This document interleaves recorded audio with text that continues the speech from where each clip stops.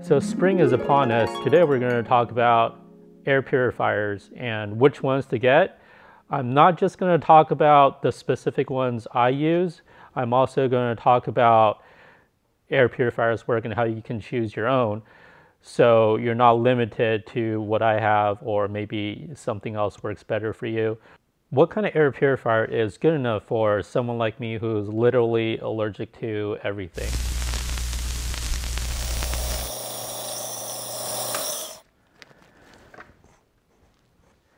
Hey fellow allergies, asthma, and eczema sufferers. My name is Jeffrey Lin. Welcome to the first episode of Sick Year. Medications, mental toughness sometimes just isn't enough, and sometimes we need gear to help us out, to defend us against the environment, whether if the environment's outside or in our house. So it's obvious that those of us with chronic immune illnesses need air purifiers, but also those of us with eczema, just because, well, first of all, a lot of eczema is caused by allergic reactions and immune reactions to the environment or to food.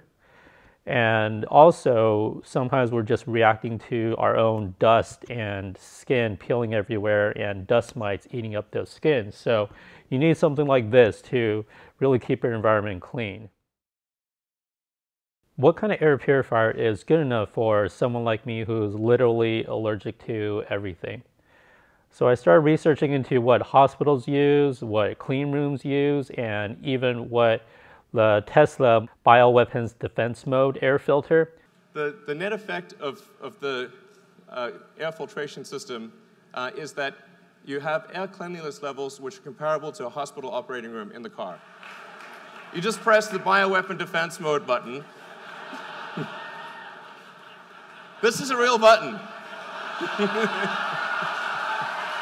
What all these places use is the HEPA filter, which catches 99.97 of anything that's out there, including bacteria, viruses, dust.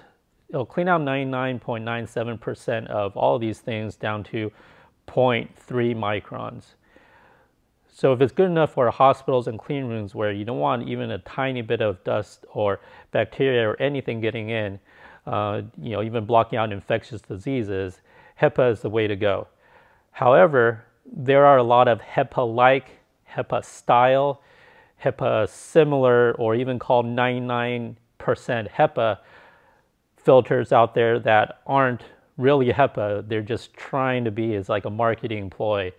So be very careful about that. If it doesn't say HEPA, or more specifically true HEPA, say no. And some of these newer air purifiers will make it sound like HEPA isn't that great, like their technology is better, but it's not true. HEPA is really, really high tech.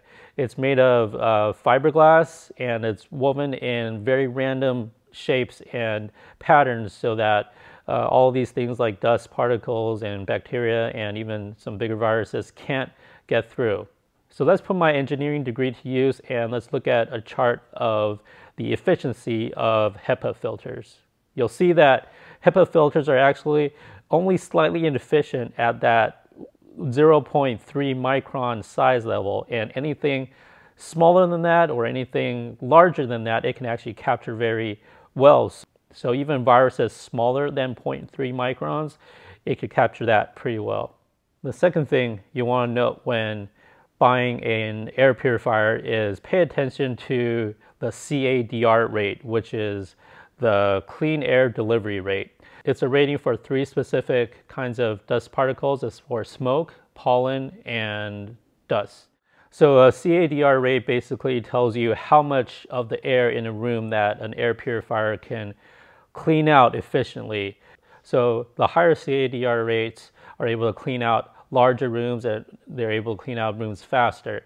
Usually the good air purifiers will tell you the room size that it can filter efficiently, and then it'll give a CADR rate according to that room size. Usually I like to use an air purifier that's slightly larger than the room size that I have, just so I can make sure that it's cleaning out all the air. So if your CADR rate is too low for the room size that you have, then you're just not cleaning out the smoke, dust, and pollen, at a fast enough rate so it's likely to get in your body and cause problems. If you can't get a bigger air filter, then you just got to reduce your room size. And you do that just by staying in a smaller room in your house and closing the door, and therefore limiting any air outside that the smaller air filter probably can't reach. Now let's talk about how a good HEPA air filter works. I'm going to use the Honeywell HPA series as an example. So I have two of these Honeywell HPA 200s for large rooms, and I have one of these Honeywell HPA 300s for extra large rooms. So I'll leave the links to these air purifiers and the filters they use below in the description. This thing has a very high CADR rate, so it's constantly drawing in pollutants and viruses and bacteria and all the things we talked about. The first layer of defense is a pre-filter.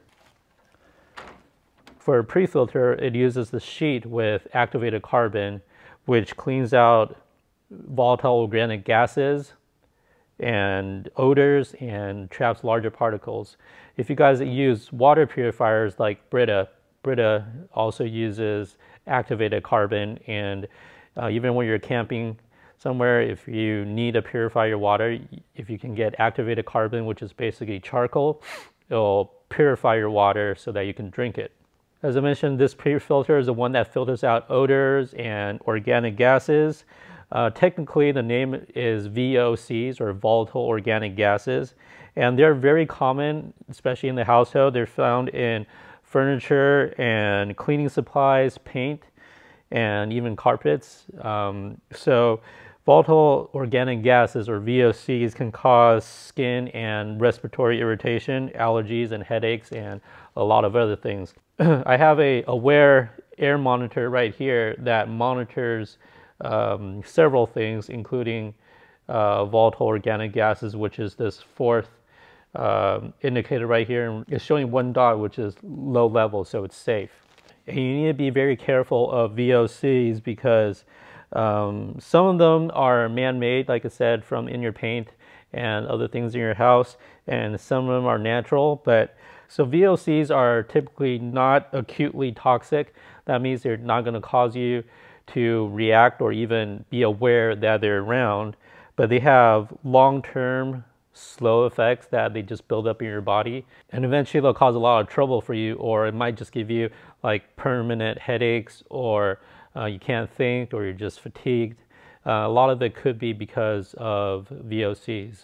So the pre-filter combined with the HEPA filter will filter out PM2.5 pollutants, and those are pollutants that are 2.5 microns or smaller, and they stay airborne a lot longer.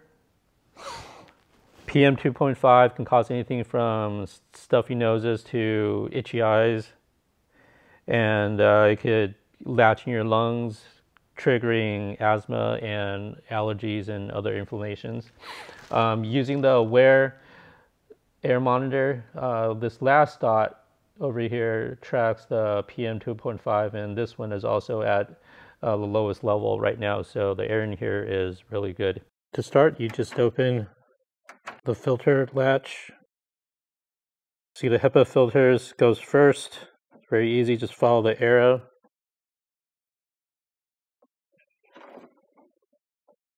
And then you put the pre-filter on, fitting into these latches.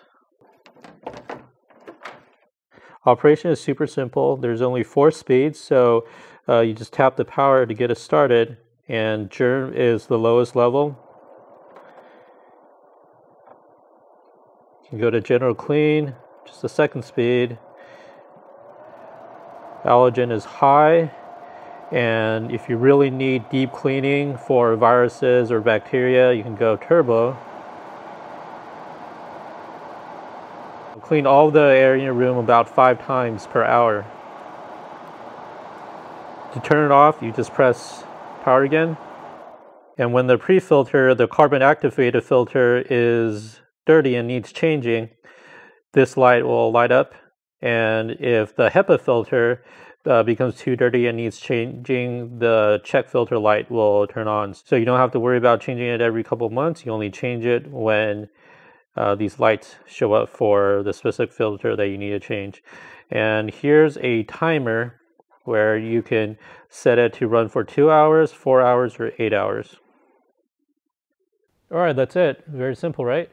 The pre-filters usually need to be changed about 3 to 6 months, and they cost about $10. And the HEPA filters usually last a year with normal usage, and they're only about $15. Obviously, if you run it all the time like I do, it won't last as long. It'll last about half as long, but it's still a lot cheaper than needing more medication or even just one ER visit.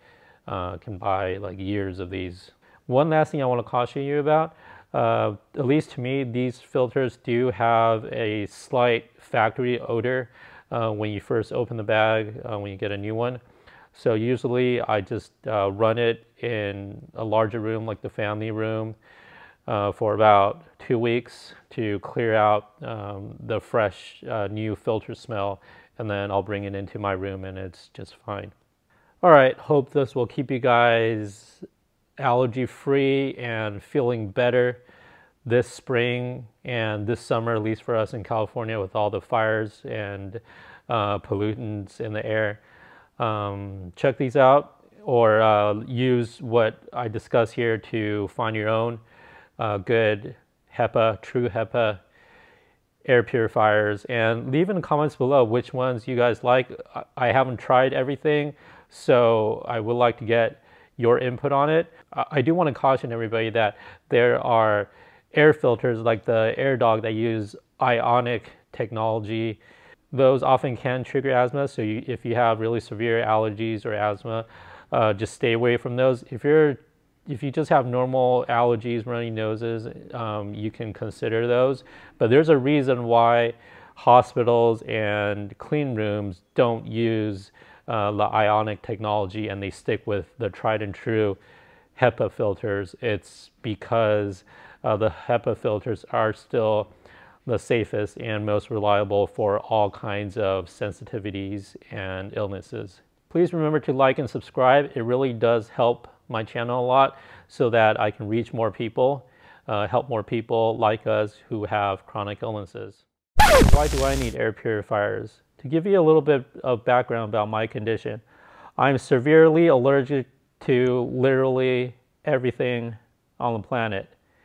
And I also have severe asthma, and I also have probably one of the top 5 most severe eczema and skin conditions that research doctors have ever seen.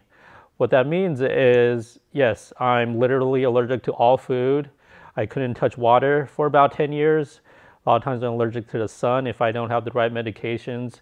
And for all of you guys who suggest, oh, why don't you try this diet or that diet, I literally can't, because I am allergic to all foods. So anything I put inside me or anything I have contact with in the environment will give me a severe allergic attack. And because I can't literally escape the environment, I constantly have very severe inflammations both inside the body and outside, including anywhere in my intestines, in my lungs, in my nervous system, in my joints, and in my tendons, and in my flesh, and who knows where else. But what most people see is my eczema, my skin condition. And I grew up with the dry eczema where it's really cracked, bleeding, shedding all the time. So there's literally dust that needs to be cleaned up nonstop. I have piles of skin on my bed sheets every single day. I'll fill up a little trash bag.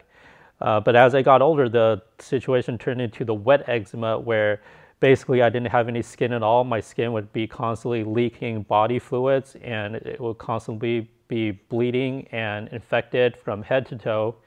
Clothes, bed sheets will stick to my skin, and anytime I moved, it'll just tear off whatever little skin that is left, and it'll just bleed even more. And the inflammation got so bad that it even affected my brain. So for a while, I didn't know who I was, and I forgot how to speak.